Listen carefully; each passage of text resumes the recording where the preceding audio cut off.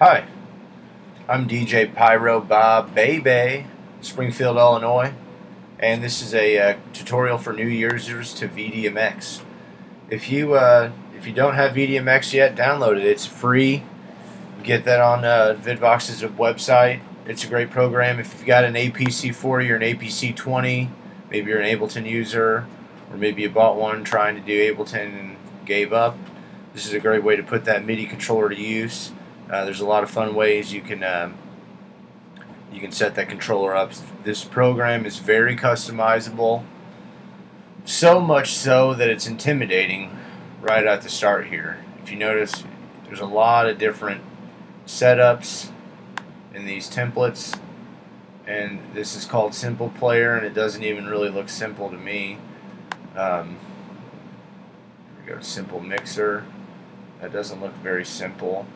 But we're going to start with the let's start with a new blank, and it starts us here with a media bin. We got a UI inspector and a workspace inspector. Workspace inspector, this is your corporate headquarters. This is your home base. This is it. You got a few tabs up here at the top. We're going to focus on layers and plugins.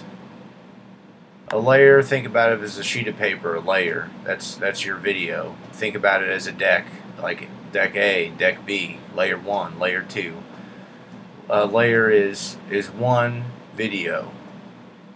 Okay? Our media bin is where you put all your movies in, all your junk. So I'm going to make my media bin a little bigger, and you can just click and drag off your desktop whatever videos you want to add. I like, let's see, I have a pretty good reel of videos here. Go ahead and click and drag, and I'll start them pretty much at the front. Okay. Some of my windows disappear, and then as I click back on the VDMX tab, then the rest of them will show up here. Alright, so now I have media bin 1. And I have a layer 1 already. If you don't have a layer 1, just add one. Now you notice your layer 1 is going to have 3 windows: source, an FX, and a composition. And we'll get to those in a minute, but what I want you to do is click this button here in the corner, and that'll move them out into loose mode is what I'll call it. Then you can set those permanently up so you can see them and change them.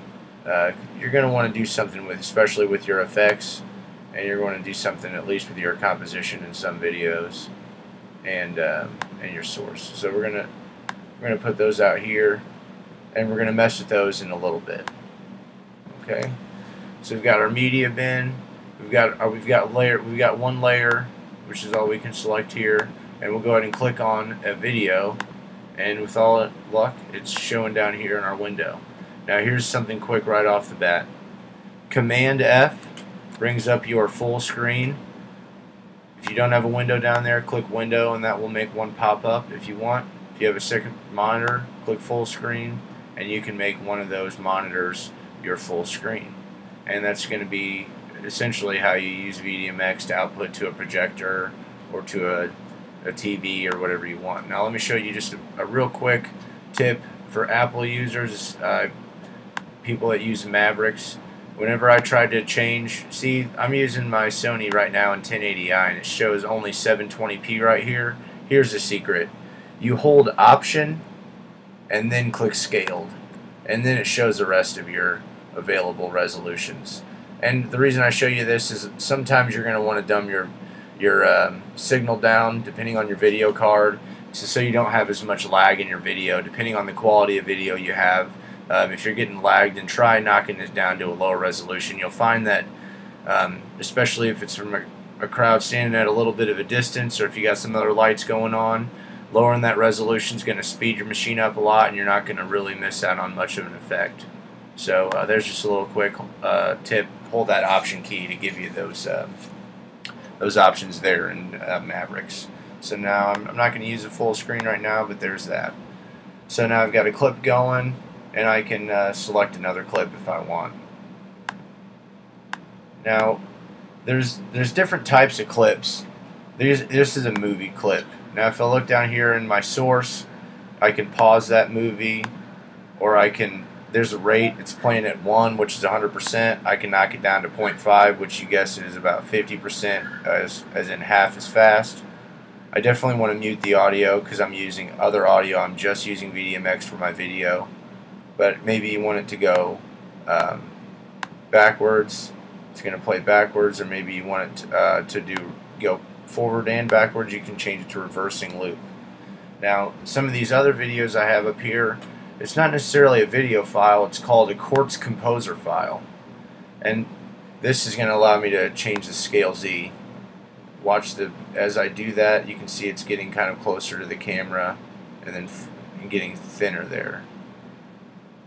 Quartz Composer is a really cool, it's a free Apple developer program that I'm going to get into on totally different videos on a different day. But some of these Quartz Composers, it allows you to input the color and change that live. You can't do that with other types of files. You know, Quartz Composer files are really cool. So that's one thing that I really want to share with you guys later. That's one thing that really drew me in as a person new to VJing was Quartz Composer, and that's what's motivated me to make some of these tutorial videos. Is there's not a lot of them out there. So I'll be helping you guys with that later. But for now, we got us a clip going in layer 1. And if we want to, let's say we can add an effect. Let's say we'll add a blur, box blur, and we can change this blur. You can see it getting more blurry as I move my mouse here. Now maybe I want this blur to turn off and on. You can just click it right there. But maybe you want to assign that to a keyboard like the T key. All you have to do is right click, push detect all, and then the next thing that you push is going to be assigned to that button. So I'll push the T, and there it goes, off and on.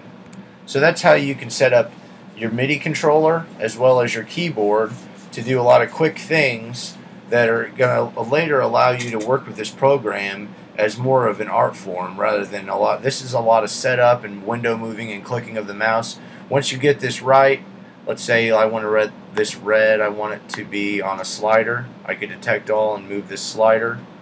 That's going to allow me to interact with this with my MIDI controller rather than the mouse, and that's going to be more natural whenever you're using this program in real-world applications.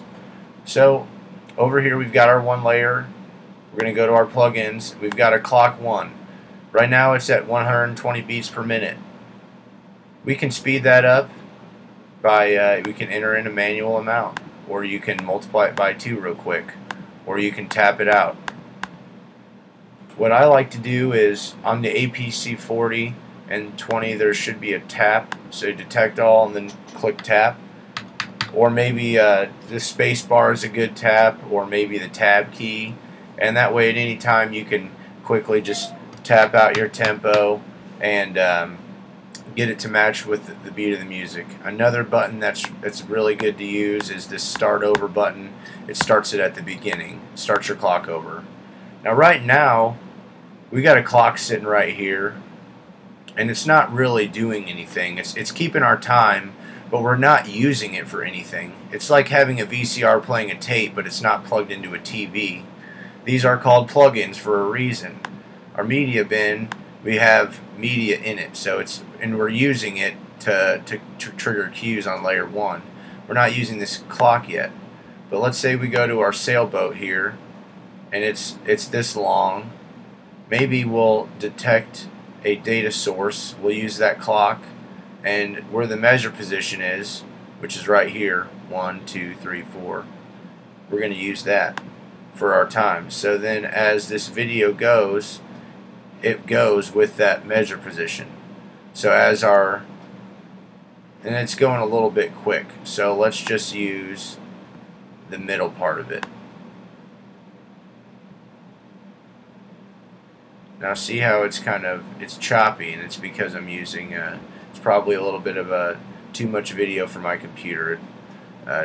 My computer runs these Quartz Composer patches really good, but not necessarily the regular videos as well. But you can see here we've hooked up that time clock to this right here, and it's given us a little bit of a, it's given us that the movement to the music that we want. That's the point of this VDMX here, is we're trying to make this video go with the music, so it's appealing visual, and it kind of brings your sound alive. So there's one way to tie your clock into the motion here. Let's say you don't like that anymore, it's making it too choppy. We're going to disable all data sources and just let it travel on its own, back and forth. We'll just make it go loop. So there we go, make it go forward. Okay. So we've still got our clock here, and let's just detect this to the A key, so we can kind of start over at any time. Now, instead of using this clock directly on one of these layers, let's use the clock to affect an LFO.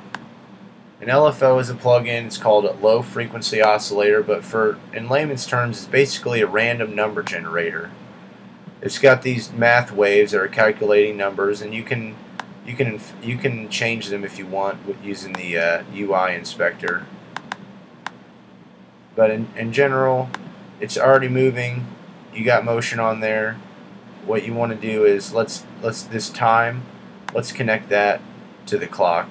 So now this LFO is going to go with the measure position. So now let's click on our clock. Our clock is up here until we move it. Let's say we want to see our clock all the time. We'll make it into our small window and then put it over here so we can watch our clock. Now as you see, boom, right as this goes, it starts to restart right here. So as I speed the clock up,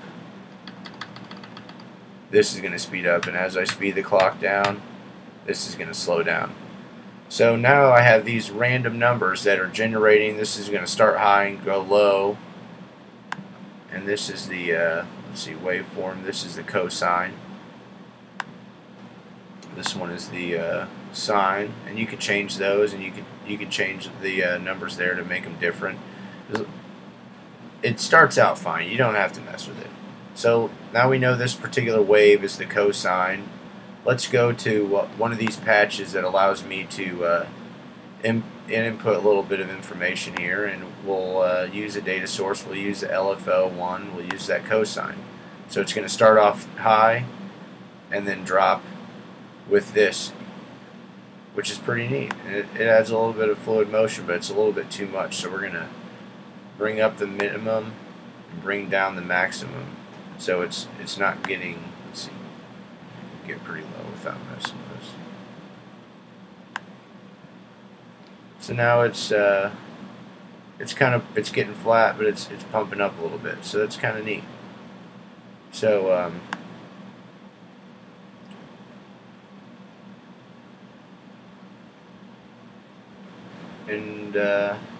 yeah, that looks pretty cool. It's moving, and it's going with the rate of the clock here, and that's our goal. Our goal is to plug these things into each other. So now let's do a little bit of housekeeping. This LFO, it's giving us info, but we really don't need to see it. Just for the sake of keeping it on the screen, we'll shrink it down and we'll put it over here. Same with this clock.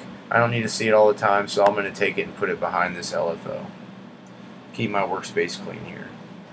So there we go. We've got an LFO going. We've got it affecting this video a little bit, and we've got one layer. But a lot of, just like when you mix audio, you want to mix video seamlessly. You want to select your next video and then fade into it. So in order to do that in VDMX, it's very simple. You just go to layer, and just like I said, layer 1 is kind of like deck A. Add a deck B. You can have 4 if you want. Let's use 2. Now you see layer 1s are all right here. Layer 2s are now below right here. What you need to do is click there, layer 2 composition, and then drag this little window behind the layer 1 composition. So you can stack these windows and keep your workspace clean. Layer 2 source, I'm going to grab this tab. There's the layer 1 source. Put it behind it. There's the layer 2 effects. Put it behind there. And then what we're going to do is, now we have 2 layers we can go over here to plugins and add a 2-channel mixer. We'll call it a crossfader. I'm going to change the name to crossfader. TCM 2-channel mixer, that always confuses me, and I'll spend all day looking for a crossfader. So I'll beef it up. You don't need it so big, but then you can basically go up here into layer 1, queue up a video, go to layer 2, queue up a video. There they are. They're stacked because it's in the middle, but well, it's not doing anything. The crossfader is a plugin, but you have to plug something into it. So I go down here and select layer 1 and layer 2, and now it'll allow me to fade between the two. There's all in layer 1, there's both, and then there's 2. So then that allows you to switch between your 2 layers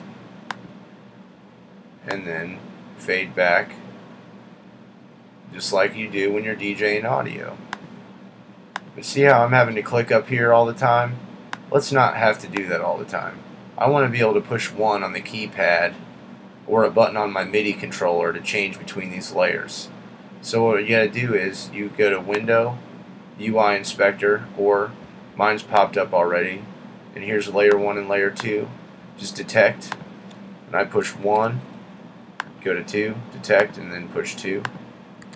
And now if I push 1, push 2, it changes between those. So I'm in layer 1 right now. I'm going to collect layer 2, select video, and then I'm going to crossfade all the way, halfway, and then on over. And then I'll click layer 1. It's going to switch me up there. I'll select a video. Nothing happens down here because we're showing layer 2 right now, but as I drag back, that's what's going to show up. This is my new video on layer 1. So there's my introductory video. Definitely check out my next video on the APC 40 and using that. There's a lot of different helps. This does come with an APC 20 example, but there's a lot of really quick upgrades that I show you on that video. Thanks for watching. I'm Pyro Bob Baby.